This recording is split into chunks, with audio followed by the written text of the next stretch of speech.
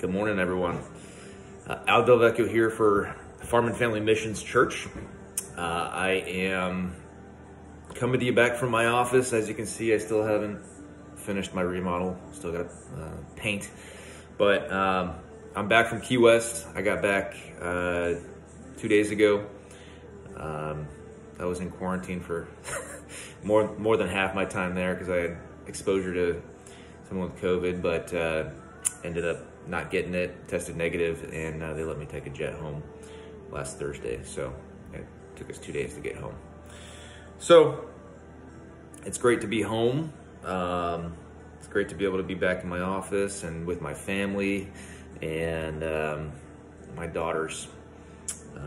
They had a bucket list of things they wanted to do when I got back. So number one, they said you have to grill us your special hamburgers and ice cream. So we had Traeger grilled hamburgers and ice cream that first night we got back, and then the next day I had to make them an awesome breakfast. So we had waffles with honey inside infused in the batter, and then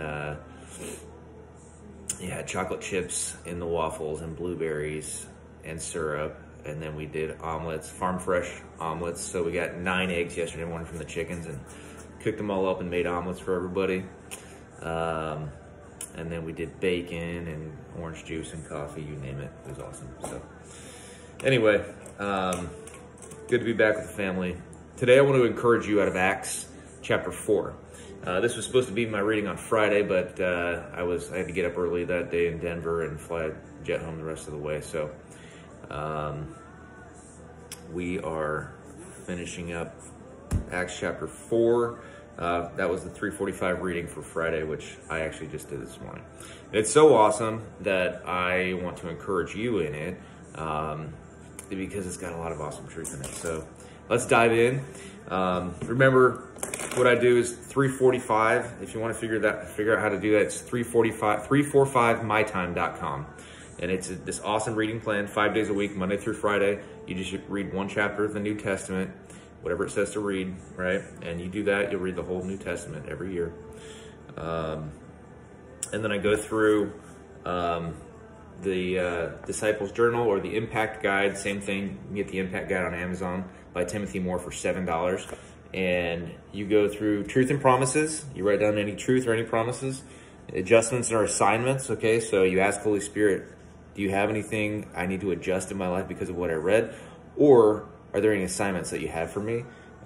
Support and encouragement, right? So you want to give, ask the Lord, can I support anybody, or what kind of support or encouragement do I need? Who do I need to reach out to resolve whatever you've highlighted for me, Lord? And then you pray, right? And you have a prayer. And so Acts 4 is just such an awesome chapter. It's about boldness, it's about courage, it's about the Holy Spirit indwelling us and giving us the power to do exactly what God is calling us to do. And then it's about who we are as Christians and how we're to act. And so let's just jump right into it. Peter and John in chapter 3 have just healed a man that was 40 years old, and he was lame from birth. So he spent 40 years as a cripple, and he begged, right, to get that's how he got his money, right? His friends brought him to the temple gate, and people gave him alms as they came in. And they said, I don't have silver or gold, but what I do have, I give to you.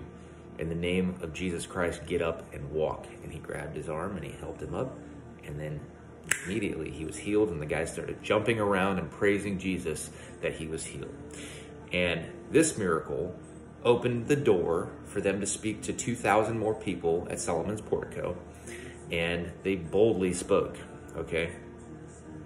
And the chief priests and captain of the temple and the Sadducees all came on them, and they were pissed off because here's this name of Jesus being spoken again. Thought we got rid of that guy, right? And so they arrested him. It says, greatly annoyed because they were teaching and the people and proclaiming in Jesus the resurrection from the dead. And then they arrested them and put them in custody until the next day, for it was already evening. But many of those who had heard the word believed, and the number of men came to about 5,000. So previously, 3,000 had come to the Lord. I think what this means is they added to that number, and there was another 2,000 more that had just come to the Lord through what had just happened, through the preaching that he had done in Acts chapter 3, based on the crowd that gathered to see that this man had been healed miraculously by the power of Jesus Christ in Peter and John. So, here's the cool thing. It says you had Annas the high priest, and Caiaphas, and John and Alexander, and all who were of the high priestly family. You know who that is? Those are the same exact people that put Jesus Christ on trial and sent him to his death and then resurrection, right? But they had to go before the same people that convicted Jesus. All right? And they say, by what power or by what name did you do this? And then Peter, filled with the Holy Spirit, said to them, rulers of the people and elders, if we're being examined today concerning a good deed done to a crippled man, by what means this man has been healed, let it be known to all of you, to all people of Israel, that by the name of Jesus Christ of Nazareth, whom you crucified, whom God raised from the dead, by him this man is standing before you well. Okay? That's an awesome truth right there. And he said, this Jesus is the stone that was rejected by you, the builders, which has become the cornerstone. And there is salvation in no one else, for there is no other name under the heaven, there is no other name under heaven given among men by which we must be saved. Jesus is the only name that we can be saved by. If you're hearing this, that is a truth, okay? It's also a promise, all right? Think about that. That's an inconvenient truth for some who want to believe that there's many ways to God. That is false, okay?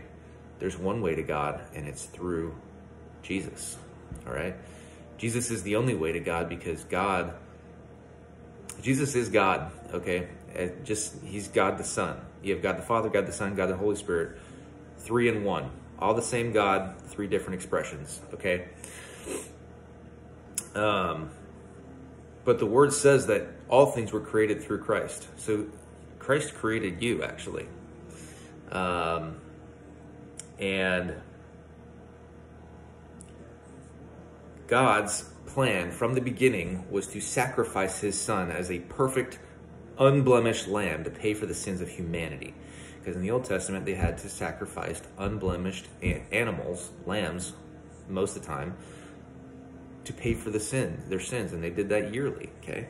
Well, Jesus was the sacrifice for all humanity for eternity. And that's the truth. If you're not there yet, it's an inconvenient truth, but it's the truth. And when you get there, it's an amazing truth because he has taken your burdens. He has taken your pain. He has taken your stress, everything. Jesus says, my yoke is easy and my burden is light. Okay? He loves you. He's for you. All right? You have so much freedom. You will have such a huge weight lifted off of you if you would just surrender your whole life to Jesus. All right? We should never, as Christians, ever incorporate Jesus into our life. Okay? Have our things on the side, have this, have that. Oh yeah, and I'm going to be a Christian so that I can get into heaven, but I'm just not going to give all that to Jesus. And that is false, okay? As a Christian, we're called to be surrendered, okay? We know the great price that Jesus paid for us, which was his life, okay? That God, the Father, had to watch his son die on a cross, all right? But we're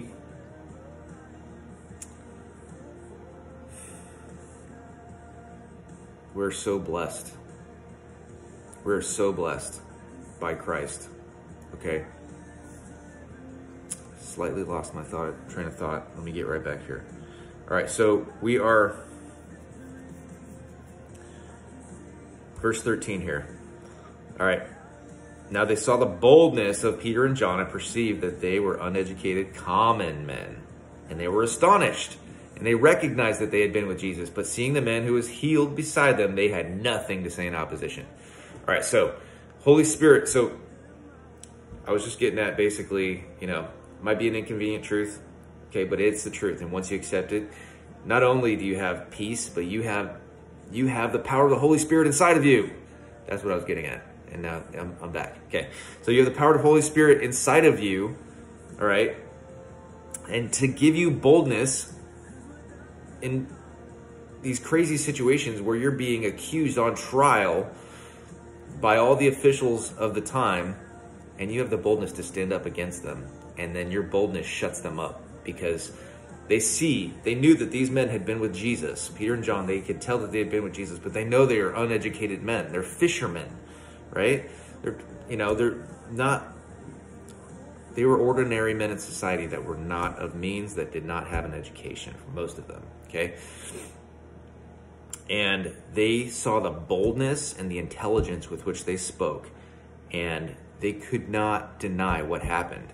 Everybody knew this man who had sat there for 40 years, who had walked by him for 40 years, going into the temple and giving him alms. And they see this man healed. They can't deny it. It shuts them up, okay? So the power of God will shut people up when they cannot deny it, okay? So just remember that if you allow God to speak through you, if you obey with boldness, God will do miracles, okay, in people's hearts and physical, okay? Physical miracles still happen today. It's awesome to see that Holy Spirit turns ordinary, regular people into powerful men of God in the kingdom, right? And the world can say nothing against you. And the cool thing is, they basically said, okay, we got to basically shut these guys up because they were going to ruin our good name. They know what we did to Jesus, and we can't let that happen. So they basically charged them not to speak or teach at all in the name of Jesus. But Peter and John, again, boldly said, whether it is right in the sight of God to listen to you rather than to God, you must judge. For we cannot but speak of what we have seen and heard. So they're like, sorry, dudes, I'm not going to listen to you. You're not my authority. My God is my authority. Finding no way to punish them, they let them go because of the people, for all were praising God for what had happened. And yeah, we talked about, so the end of this is, for the man on whom the sign of healing was performed was more than 40 years old. And they knew that this guy had been there for 40 years, okay? If he had been crippled for a year or 2 or 3, and then people see him healed, they're like, oh, he got better, right? But there's no denying that this man was born a cripple. But only by the power of God was he completely and fully healed. He had never even walked in his whole life, and he was jumping around, running around, praising Jesus, okay? That's my God. And then cool thing is, when they were released, verse 23, they went to their friends and reported what the chief priests and elders had said to them. And when they heard it, they lifted their voices together to God and said, Sovereign Lord, who made the heaven and the earth and the sea and everything in them, whom through the mouth of our father David, your servant said by the Holy Spirit, why did the Gentiles rage and the peoples plot in vain? The kings of the earth set themselves, and the rulers were gathered together against the Lord and against his anointed. For truly in this city they were gathered together against your holy servant Jesus, whom you anointed, both Herod and Pontius Pilate, along with Gentiles and the people of Israel, to do whatever your hand and your plan had predestined to take place, i.e. the crucifixion of Christ, right? And now, Lord, look upon their threats and grant your servants to continue to speak your word with boldness, with all boldness, while you stretch out your hand to heal, and signs and wonders are performed through the name of your holy servant Jesus. And when they had prayed, the place in which they were gathered together was shaken. And they were all filled with the Holy Spirit and continued to speak the word of God with boldness. All right, so they just spoke with boldness. They shut up the rulers. They had nothing that they could say against them. They released them. And what did they do? They immediately gathered together and prayed for more boldness. All right? They didn't rest in what just happened. They weren't looking behind them. They were looking forward. They said they knew that the people's hand was against them. They knew that they were in this battle. They knew that God had given them the boldness to do that. And then they went and they prayed for more boldness because it wasn't enough. The Great Commission has not been yet fulfilled. Jesus said, go therefore and make disciples of all nations, baptizing them in the name of the Father and the Son and the Holy Spirit. And lo, I'm with you always to the end of the age. Okay? And he told them to go to Judea and Samaria to the ends of the earth. So, the promise here is, grant your servants to continue to speak with boldness while you stretch out your hand to heal, and signs and wonders are performed through the name of your holy servant Jesus. That happens today, okay? I've seen it a few times personally where I was prompted by Holy Spirit to pray for somebody's complete healing. And then the next day, I was amazed with a call out of the blue saying that they were completely healed. All right?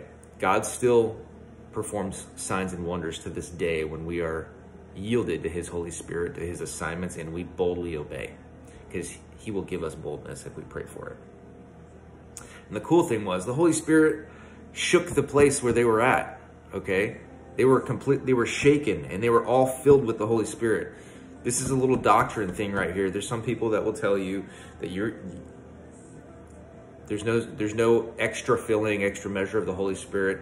And this is a non-essential, okay, in the kingdom. But I personally believe you read the Word of God and you can get an extra measure of Holy Spirit at times when you are being called to do something very great that requires boldness in the kingdom. Holy Spirit will give you an extra measure, okay, of boldness. Okay, they had already all been filled with the Holy Spirit. Pentecost already happened, okay? They were filled with the Spirit. They went and preached. You know, they had cloven tongues of fire. 3,000 came to the Lord that day, all right? But every time that there was something that was about to happen that was really big, there was an extra filling, an extra measure of the Holy Spirit, all right? They were all filled again with the Holy Spirit. Okay, so they already had the Holy Spirit, but they were given that extra measure to be bold. And it says, and they continued to speak the word of God with boldness. So that's what we're called to as Christians, to boldly speak the word of God. And then lastly, who are we as Christians, okay? There is a great divide in the body of Christ, especially in America, with 500 denominations. That's a made-up number, but there's a lot, right? There's a lot of different denominations out there. And there's a lot of infighting in the church, and that's never how we're supposed to be. Okay, listen to this. Now, the full number of those who believed were of one heart and one soul, and no one said that any of the things that belonged to him was his own, but they had everything in common. Okay, so everything in common. What does that mean? It doesn't mean that they all thought exactly the same exact way, and you know, they all had the same hobbies. It means that every possession of theirs, they did not see as their own. They knew that every good thing that they have was a gift from God. So when you see your possessions, your bank account, your house, your car, your family, whatever you have, everything, that's a blessing from the Lord, okay? And so if we're given an extra measure of blessing,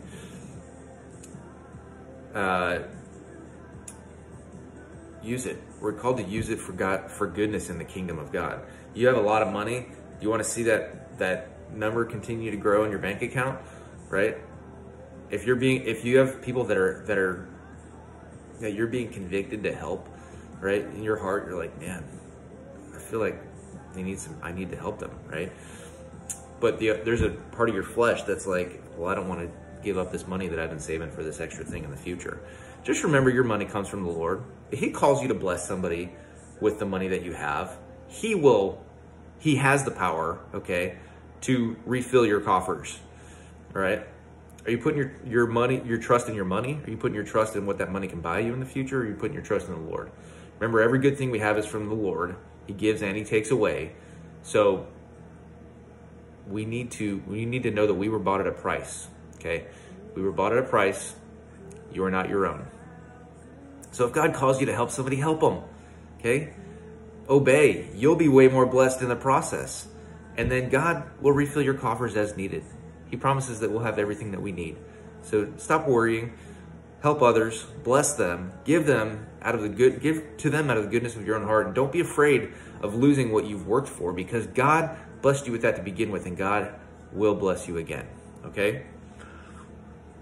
Verse 34. There was not a needy person among them, for as many as were owners of lands or houses sold them and brought the proceeds of what was sold and laid it at the apostles' feet, and it was distributed to each as any had need. Thus Joseph, who was also called by the apostle Barnabas, which means son of encouragement, a Levite, a native of Cyprus, sold a field that belonged to him and brought the money and laid it at the apostles' feet. He's like, look guys, I used to own this huge field, and I just realized I don't need this field. It's just an extra thing I was holding on to that increased my wealth, but it wasn't helping anybody. And so he sold it. He said, here's the money. Let's bless people. Right? Now, I'm not telling you to empty your bank accounts right now, guys. I'm just saying, be open to the leading of the Holy Spirit. If he calls you to do something, do it. Whether that's being generous or whether that's stepping out in faith and being bold, playing the fool for Christ. Okay? As a Christian, you're going to get laughed at. You're going to get ridiculed. You're going to get name called. Okay? You're going to be called crazy. Okay? Society right now calls Christians bigots, and some of them calls Christian some of the far left wingers are calling Christians terrorists, which makes zero sense. Okay, everything's upside down in the world today. Don't worry about what's going on in the world. Worry about your relationship with Christ. God will give you everything that you need. That doesn't necessarily mean he's going to make you rich. Okay, we're all called to different things in the kingdom, that we can rest in Christ. God has you in the palm of his hand. He has a perfect plan for your life. He loves you. He's for you. He wants you to trust him with every single inch, every ounce of your being, okay, with everything that you have. Remember that he gave it to you to begin with. Have joy in that, and take joy in blessing other people, because that's what it's really all about. We're called to love one another as Christ loved us. So let's love one another. That is what our church, Farm and Family Missions Church, is founded upon, okay? Is the Word of God, which calls us to bless others in need. And so missions is a huge part of what we're called to because of that Great Commission. So we want to bless people in our community, and we want to bless people across the world. So we're going to go live with our website very soon. We're going to go live with our Facebook page very soon. And we're going to start meeting. We're already meeting a very small group right now every week as we launch and get this thing going. But be on the lookout. We're going to have a community day in the next month or so here, where we get a bunch of people together and we just bless somebody in the community. We bless somebody that has land or that's a farmer or has acreage and can't take care of it themselves. And so one of our cool ideas is we're just going to get a bunch of people together for free and ask nothing in return, and we're going to go just do a whole day of work that somebody really needs, and bless them with something they could never have done themselves. And what we're doing is we're going to earn the ask. They're going to say, why are you doing this for me? Well, we're doing it because we love you, and we're doing it because Jesus calls us to love our neighbor as we love ourselves. It's going to be an open door to speak love and life and the gospel into our community, which they desperately need. I love you guys. This was a lot longer than I thought it would be, but that's okay. I'm going to go get my family ready and head to church as well this Sunday. And just know that I love you. I'm praying for, specifically, if you ask me, I will pray for you by name. But I'm praying in general for all those that will believe through this video, for all those that will be a part of this church in the next couple of years. All right, God bless you. Have an awesome Sunday, and we'll see you soon.